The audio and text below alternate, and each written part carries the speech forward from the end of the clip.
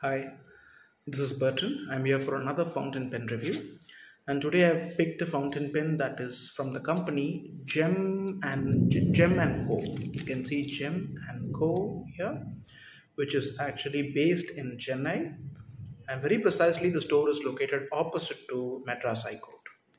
And also another landmark is this store is very much closer to the church that is extremely famous for St. Anthony's.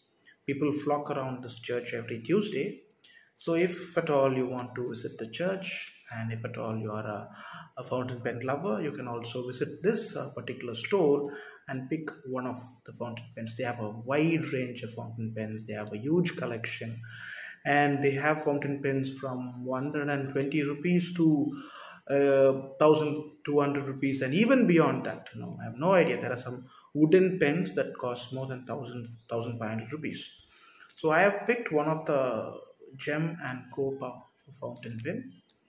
So this is the model I have picked, which is actually, the brand is actually V'Sign, and I think Gama is distributing. I've already found a V'Sign brand of pens online, and some of the V'Sign imprinted pens also have the name Bina in it.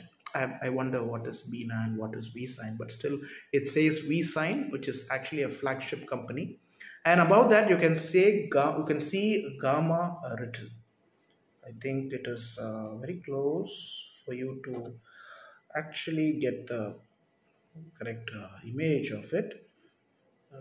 Yeah, I'm trying to, the camera I use is not actually very precisely capturing the names written on the fountain pen. So no problem.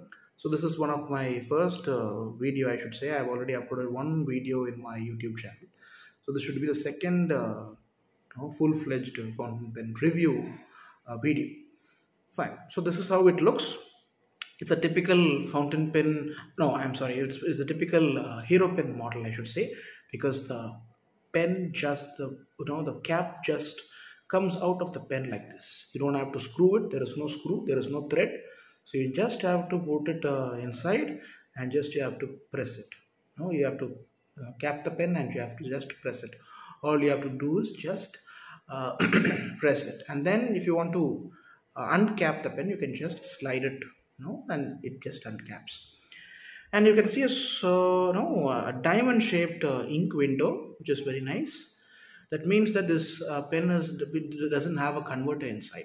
So there is an ink window, so that means it doesn't have a converter, and you won't be able to remove the barrel from the section. Both the section and barrel is like one piece.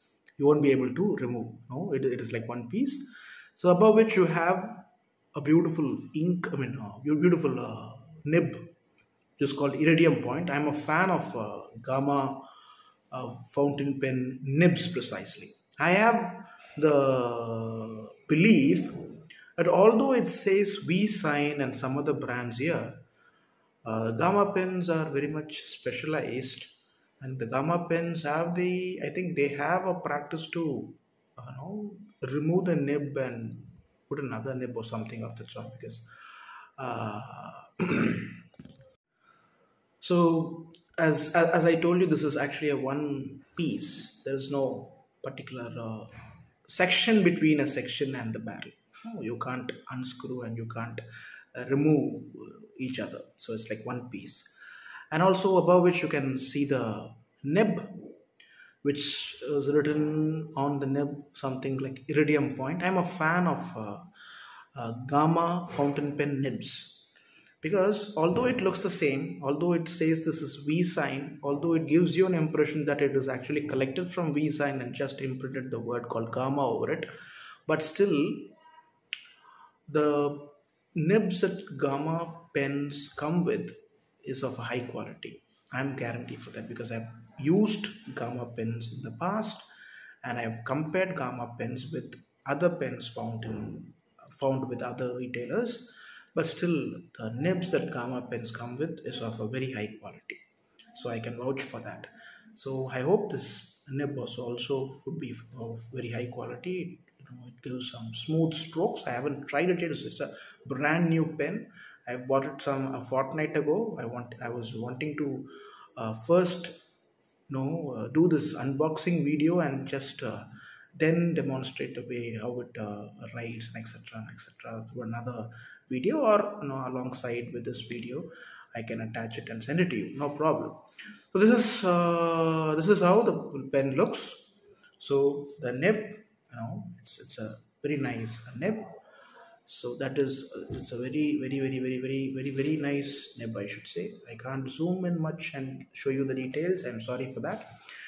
And the feed is also pretty uh, you know I should say it's a very modern type of a feed, I think. Unlike the other feeds that we used to have, this feed is actually, I think, it should be a modern type of a feed, because I have seen this Octane Classmate fountain pen, which works with a cartridge, also have a similar kind of a feed. Oh, we can see similar kind of a feed is there with the fountain. I can also put these images in the thumbnail so that you can have a nice picture of it, nice view of it. So both looks very much the same, but the nib is different. So look here, bro. Another pretty interesting thing about this pen is, as I already told you, you can't separate the section and the barrel. Both are one piece. So how do you pour the ink? There is no provision to fit in a cartridge or a converter. If that had to be the case, this section should have been a removable one. So that is not there. So how do you pour the ink is the question. So the V'Sign or Gama, whatever it is, has come up with a this is not a very unique design or unique method. This has been the case with many pens as well. But in this range, this pen was 250 rupees. So in this particular range, this won't be the case. This method that I'm going to demonstrate won't be the case. You can see here, you have to just unscrew this small section. You won't be able to unscrew it completely. I also don't advise you to use this pen in the posted fashion, because you can see this is actually a cap that is meant for just plugging in. You're not screwing it. So it means that there is lots of screw action or something, some spring action should be there for it to comfortably slide in and just stay that way. So if you go on post it, in the other side, which is a little bit broader than the section side, it might relax the, that elastic or something of the sort. I don't know the exact word. It might relax that, and when you are actually wanting to cap the pen, it would not work in the way it has to work. So that is one thing that I don't advise you to use this pen with its in the posted fashion. Other than that, it's a very nice pen. I have not tried it. I have not written anything with this pen, because I have hardly poured any ink with this pen. I have not poured at all. I have not used it at all. So after I use this pen on the paper, I will post that video as well. Thank you very much. Bye bye. See you. Subscribe to my channel, like my videos, and share my videos to your friends as well. Looking forward to post several fountain pen reviews in future. Thank you. Bye bye. You can see it. You can just unscrew it, but you can't be able to remove this section completely. Don't ever try that, removing the section completely. It is not made for that. But you can nicely unscrew, and then you have to dip it in the ink pot or ink bottle and just screw it. The ink gets sucked up. So that is the procedure. After drawing the ink inside, you can use a small cloth dedicated for that to wipe off the ink that could be present on the in the very nib and the smaller part of the section, and then you can start writing. It gives you an amazing experience. This is a pretty comfortable pen. You can use this pen unposted. So I am an Asian, precisely Indian, so my hand is a bit small when compared with my other European and American friends and counterparts. So for me, it is pretty comfortable, pretty, I also hold the pen in this particular area of the section. So I just leave a small space in between the nib and the section, and that is where I hold the pen. So this is very comfortable for me.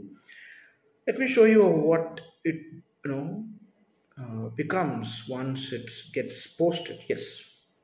So if I post this pen, it is like a very huge pen, and this is a metal and this is plastic, so that the weight of the pen when it is posted is also very much high.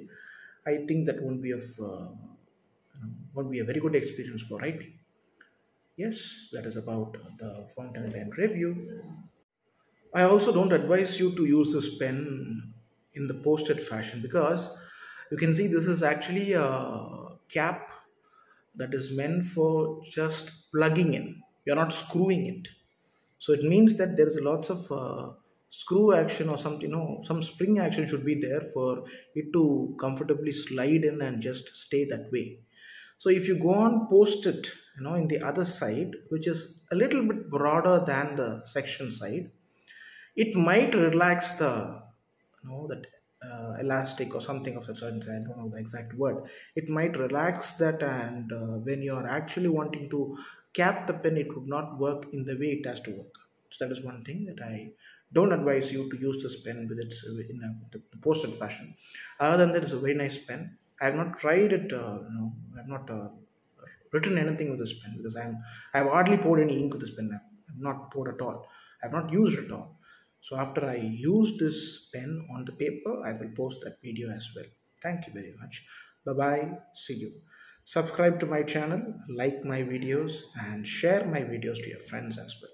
Looking forward to post several fountain pen reviews in future. Thank you. Bye bye.